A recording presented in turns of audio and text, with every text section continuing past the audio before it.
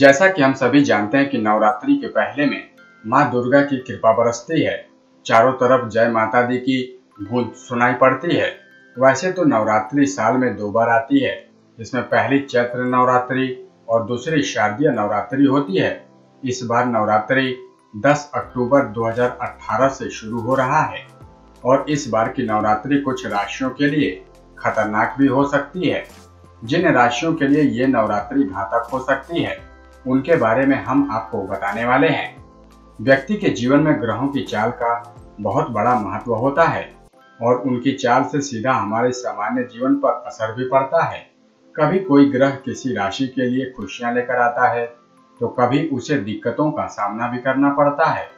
कुछ ऐसे ही संयोग इस बार नवरात्रि के पहले ही बन रहे हैं, जिससे कि माँ काली 2 राशियों पर क्रोधित हो गई हैं।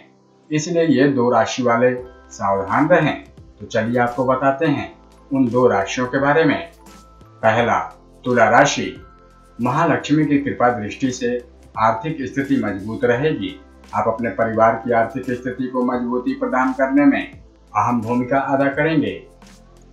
माँ काली की कृपा दृष्टि पड़ने के कारण आप सफलता के नए कीर्तिमान को भी स्थापित करेंगे। हर मुश्किल काम में भाग्य आपका साथ जरूर देगा। आप अपने परिवार के साथ बाहर घूमने जा सकते हैं, लेकिन यात्रा आपके लिए कष्टदायक हो सकती है। आप तनाव भी महसूस नहीं करेंगे, लेकिन आपको थकान हो सकती है। धन लाभ भी अधिक रहेगा। पारिवारिक समस्या दूर होगी। दैनिक जीवन के कार्यों में आप लोगों का मन लगा रहेगा। दूसरा, कुंभ राशि। आने वाले सप्ताह में व्यवसायियों के लिए अच्छा रहेगा, क्योंकि उन्हें अचानक बड़ा फायदा हो सकता है। अगर आप यात्रा कर रहे हैं तो आप जरूरी दस्तावेज को एक साथ रखना न भूलें।